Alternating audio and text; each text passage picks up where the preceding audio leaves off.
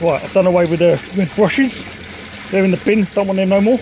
I bought some galvanised wire just to form a base on the bottom, sealed all the way round. So when the K1's in there, it won't be able to get through to the next chamber.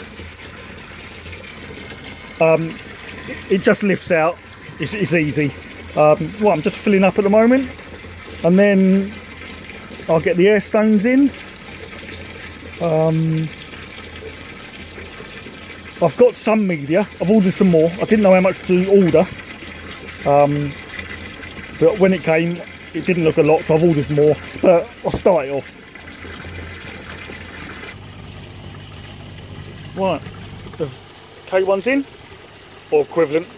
I've still got to tidy up the tubes, the pipes, and the lid will be on. I'll make a hole in the lid for the elbow to go through, but I'm trying to create a circular motion, because any fines that do still come out through the sieve filter, it'll go through down there, come up through the rest of the filter, and I can just use my vacuum to vacuum any dirt away.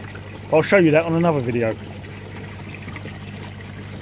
Hope I showed you it's quite easy to do once you get the parts. Obviously I had to order a few stuff and wait for it to arrive, but as you can see, there's plenty of movement there. I've got some more, as I said, more media coming. Hopefully, again, another little something good, something that helps. Cheers guys.